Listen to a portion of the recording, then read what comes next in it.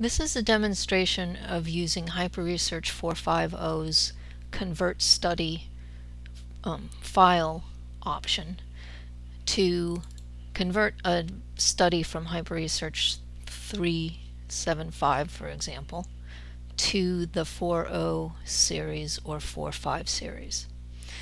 What I've done here is I've actually set things up where I've put HyperRESEARCH here, and I've put an alias to the study that I want to convert here on the desktop to help me find it easily.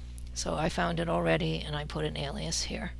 And so what I do is I launch HyperRESEARCH 450, I create a new study, and then under the File menu I do Convert version 2 to 3 study, which will take a HyperRESEARCH version .hs2 study file and convert it to the .hs4 study file for HyperRESEARCH version 4 files.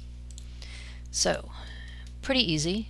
You launch HyperRESEARCH, you choose Convert version 2 to 3 study, and you create you find the study that you want, just to double check that that's yeah, if I go to, let me show you, I'm just going to my desktop actually. This is the QDA study alias, so when I click on that I get to the actual QDA study, and here we are.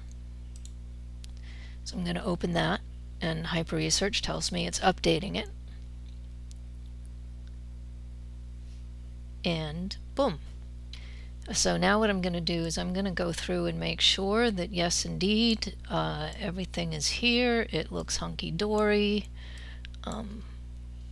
My sources list is correct. HyperRESEARCH needs every single source file you have to be able to update a study, to be able to change the ranges that are associated with source material due to a difference in the way that text source files are read by HyperRESEARCH version 4. So that's why you need a conversion.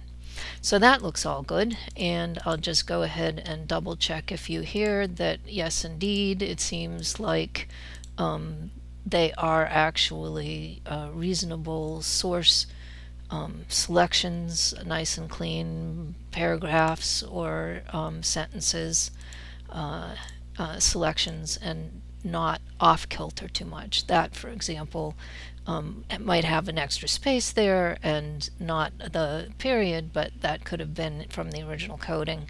So just look through for anything that looks like it might be out of whack. And if you have any questions, obviously contact ResearchWare Tech Support. We'd be happy to help you. So that's what happens when your file is all where it needs to be. So you want to go ahead and save the file, and you want to, for example, I'll put this on the desktop. Again, I'm going to save this as qdastudy.hs4 and save that to the desktop so that you can see it there.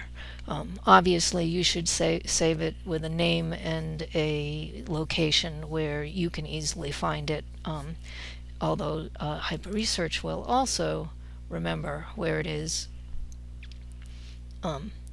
through the study file. You just ignore all these other things. That's all the testing I've been doing. So that's what happens when the HyperRESEARCH is able to find all of your source files in the location that your study file that you're converting thinks they're in, and doesn't encounter any errors. That's how it's supposed to go. Next, I'll do a video that shows what happens if some of the source files are missing or altered. See you then.